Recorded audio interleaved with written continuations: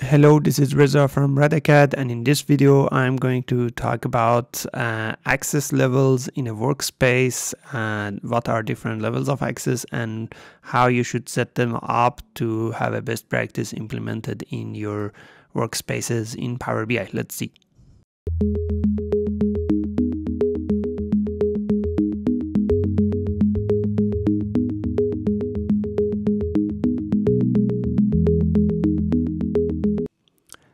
In my training and courses, I always see people have mistakenly set up the incorrect role or access in their workspaces. So that is why I want to talk about that in this video.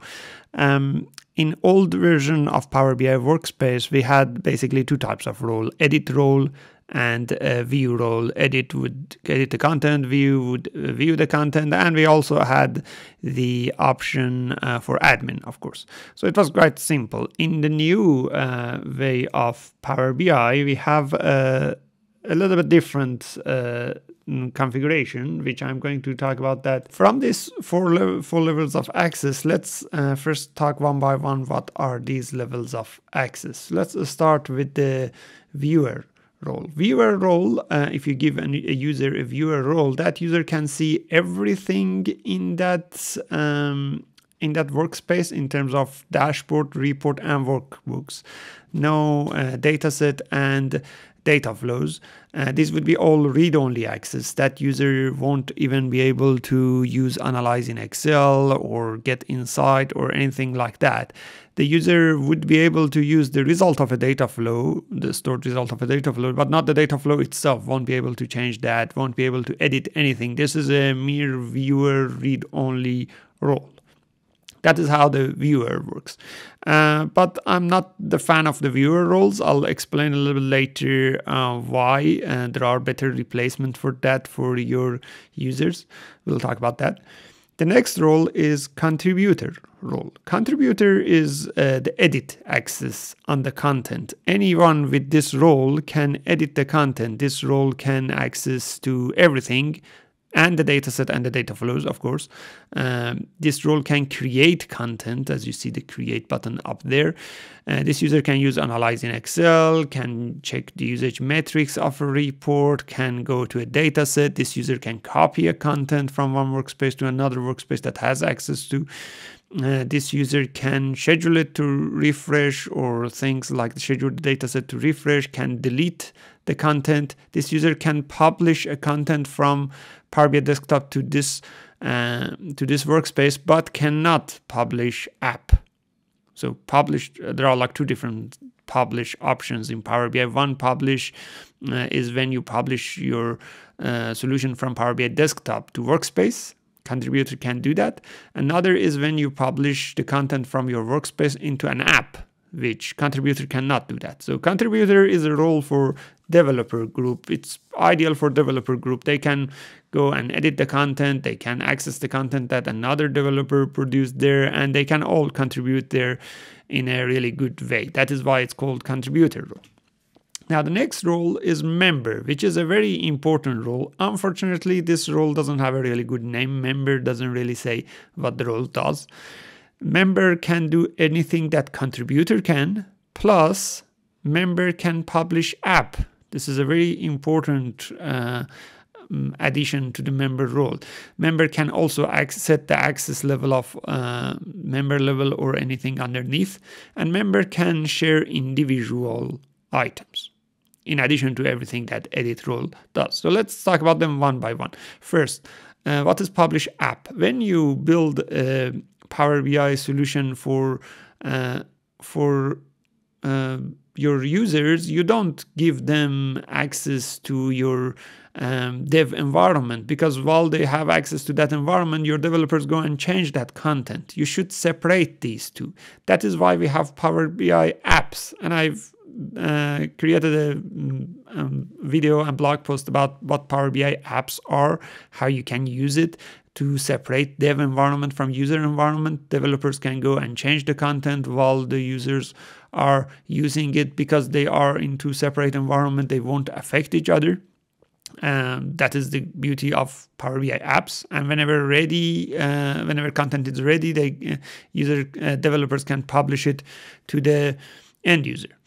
So I encourage you to go and check what is Power BI apps. Now, the main important part here in this video is that member is the role that has access to publish app, not the developer. And that separation is very important, because you might have multiple developers with contributor role to dev workspace, but only few people.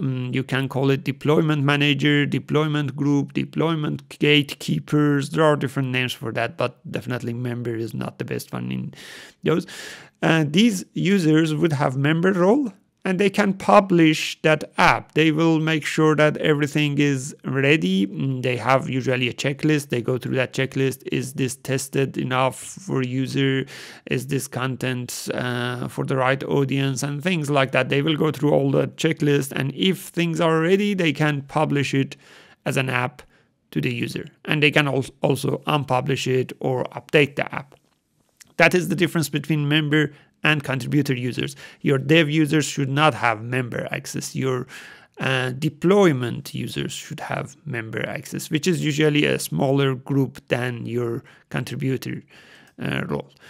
Member also can set access. If I'm a member of this workspace, I can add someone else as a member of this workspace. I can someone as a contributor or viewer role. So I can give them the same access as I have or underneath. That is something that member role can do.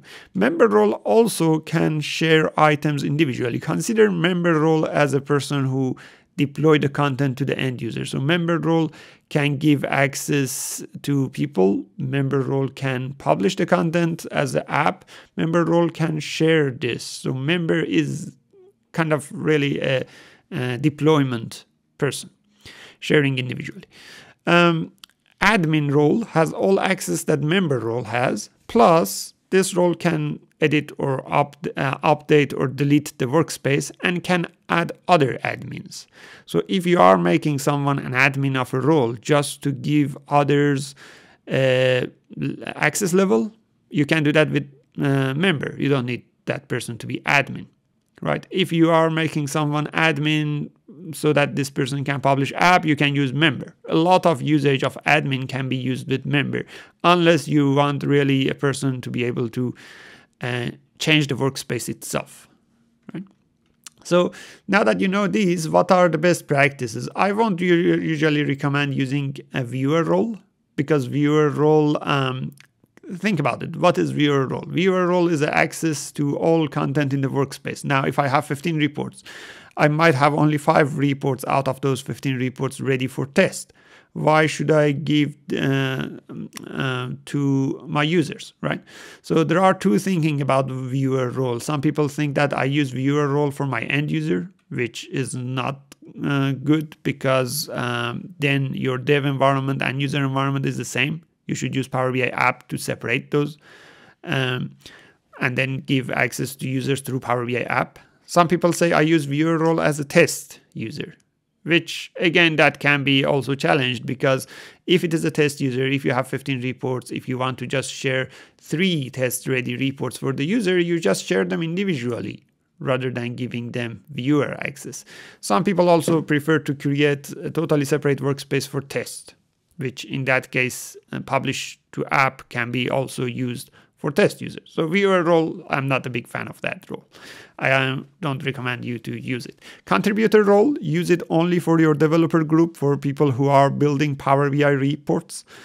Only that group, don't give them member access. Member access should be only limited to a very few group of people who are deployment manager, gatekeepers. They know which content should be pushed to the end user based on the checklist. They go through that checklist and check it. And admin, only a very few people who really want to control the workspace itself, editing the workspace or changing it. Some of these roles you can use security groups for those roles. Some of them you just use normal individual account. Whenever you can use security group, I always recommend to use that security groups, because that would make the administration of this even much easier. I highly recommend you learn more with the links that are down in the description below to my blog post. There are links to Power BI apps, dev user environment, and all those configurations. Make sure to read them through. If you like this video, go ahead and subscribe to our YouTube channel. We have weekly videos of Power BI and AI.